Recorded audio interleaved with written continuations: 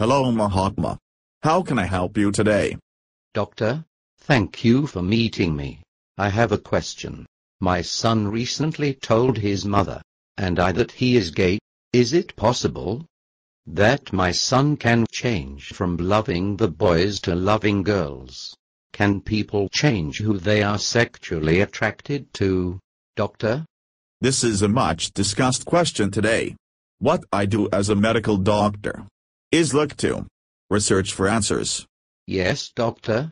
This is what I want. What is the medical research on this? Can people change their sexual orientation? First, Mahatma, you should understand exactly what is meant by change. There are three basic terms to understand. Sexual orientation is a person's involuntary natural attraction to a person of one sex or the other. Please understand that bisexual people are naturally oriented towards both men and women. In other words, Mahatma, when you meet a person, which side makes you hot? Down there. Yes, I understand, doctor. Good. Then there is sexual behavior. Sexual behavior is like any other behavior.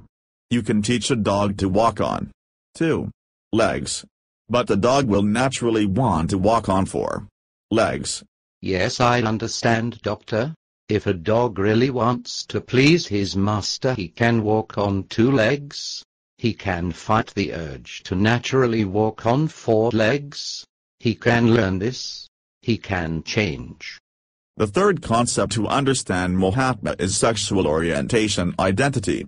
What can happen, Mahatma, is that men fantasize sexually about other men, or women fantasize sexually about other women. This is how they are on the inside. But how they identify themselves outside is called their sexual identity. Even though they may be attracted to people of their same sex, they reject it. There are many proud gay men and women who embrace their sexual orientation and sexual behavior. Before we talk to the people who participated in the Jones and Yarhouse study, let's review. There is sexual orientation, sexual behavior, sexual identity.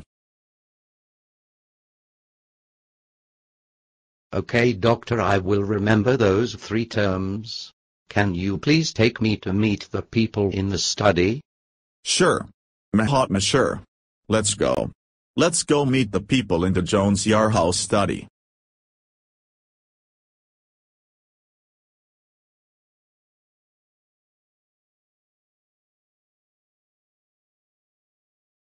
Thank you all for coming today. I count 98 people who want to be freed of same-sex attraction.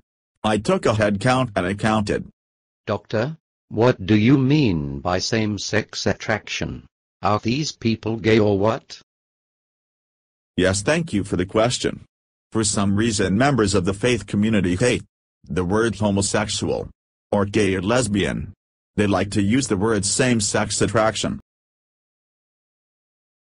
I think they use the words same-sex attraction to diminish what is really going on with people. One day you can have an attraction to roses. A week later you can have an attraction to tulips. The members of the faith community use the words same-sex attractions to diminish a person's sexual orientation, as an attraction is less concrete than who you are at your core level. I am a man of science, so I don't use the words same-sex attractions. I use the scientific words orientation, behavior, and identity.